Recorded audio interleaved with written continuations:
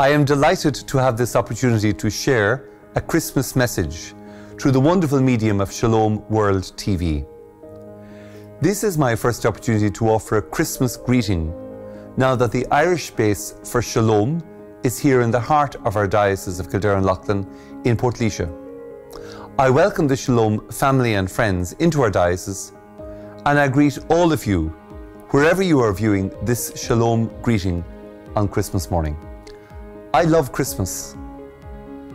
Despite the busyness that we associate with the feast, often witnessed in the last minute lead up to the season in the immediate days before, there is huge grace to be found in the fact that a tiny infant, wrapped in swaddling clothes and lying in a manger, as Luke so descriptively reminds us, still continues to have such a profound effect on our world. Some will ask, has the wider world forgotten Christ with Christmas fever reaching panic stations?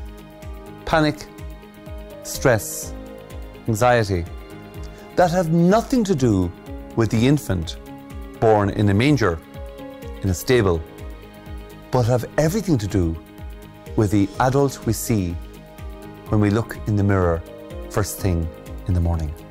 I still believe, as Christmas settles in, all our minds turn eventually to Christ, and I pray yours turn to Him in this season also. Today, too many people are born in similarly identical situations to Christ 2,000 years later, travelling not on a donkey or a dromedary or even a camel, but on their own feet, sometimes holding on tenuously to the back of a container lorry as they make their way to a better life than the one they are leaving. It's a journey of fear, often originating in intimidation or exploitation. We have to appreciate that conditions must be very bad for those who make this journey, because they know ahead of time that often the welcome they get is no different than the message of the innkeeper 2,000 years ago. There is no room in this inn. Since 2004, Kildare and Leighlin dioceses across all our 56 parishes have marked the Advent Christmas period with a shared Reach Out initiative. I compliment my immediate predecessor, Bishop Jim Moriarty, for setting this in motion with our diocesan faith development services 12 years ago. It has continued, growing from strength to strength each year. Through a simple card and gift, parishes extend a Christmas greeting and blessing to those near and far. The message and gift seeks to share something of the joy of the infant born in the manger at Bethlehem. Pope Francis so often reminds us to go to the margins, the fringes, the peripheries. Indeed, Pope Emeritus Benedict and St. John Paul II invited us again and again and again to duck in altum, launch out into the deep. Our diocesan Reach Out here in Kildare and Leighlin seeks to do just that. The 2016 Reach Out is a little different this year. Every home will receive a card and an accompanying prayer.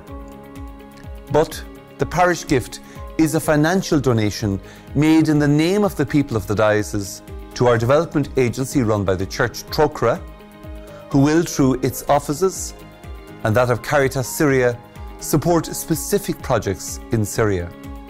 The United Nations sees the Syrian situation as the largest humanitarian crisis since World War II. 2016 has been a very difficult year for many, for none more so than those refugees leaving their troubled homelands, making hazardous journeys, many of them originating in the Middle East, places deeply associated with the Christian message. More Christians than ever are being persecuted for their faith. Thousands have fled Mosul in Iraq, the cradle of Christianity. A huge percentage of the Christian community have been pushed out of Syria since the conflict began 5 years ago. Our contribution to the Kildare and Leighlin Diocesan Reach Out is offered as gentle and simple reminder to those who have stayed that they are not forgotten.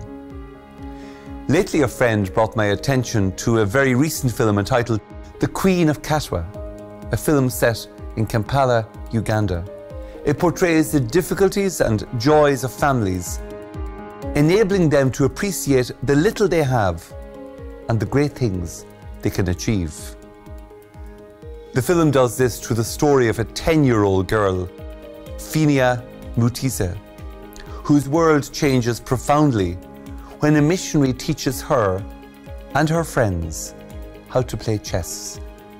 Through the image of this 10-year-old girl and her young companions, we are reminded that we can be empowered to change the world in very gentle ways. What matters is when you reset the pieces. She's winning. She's winning. And play again. Rather than through force or violence.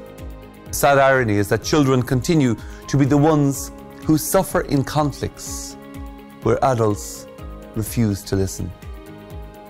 Here in Ireland, counsellors and therapists remind us that the hour before noon on Christmas Day is the most testing for all adult relationships, as exhaustion sets in from the earlier than usual start on Christmas morning, juggling the preparation for Christmas dinner, entertaining visitors who don't know when to leave, and trying to assemble children's toys when the instructions have been discarded or the batteries don't fit. I think the image portrayed in that short Ugandan film, The Queen of Katwa, reminds us that it is not far removed from what happened in Bethlehem 2,000 years earlier. The only trouble is that too many people in our world need Christmas to happen, not just once a year, but every day. Let's do our bit to make this Christmas special. Let's change someone's life, even if it means learning a game of chess. May Christ, born in a stable, be born in your heart this Christmas morning. May all of us see the world not through our eyes, but through the perspective of the child, the Christ child. And remember the innkeeper I mentioned earlier? An anonymous poet has written, "I had to send that pair away. They do not pay. And trade is trade, and money too, I say. And yet that girl, she shivered in the doorway there, and once she raised her eyes to mine and smiled, I could have knelt, I swear. But some lout made a call for wine and broke the spell.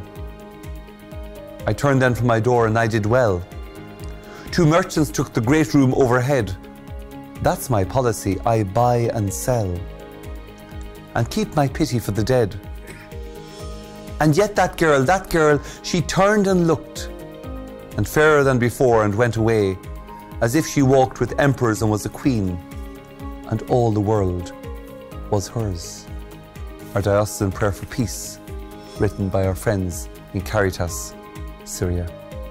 Lord our God, Father of all humanity, change the hearts of all peoples and their rulers, so that peace may be established among the nations on the foundations of justice, love, and righteousness.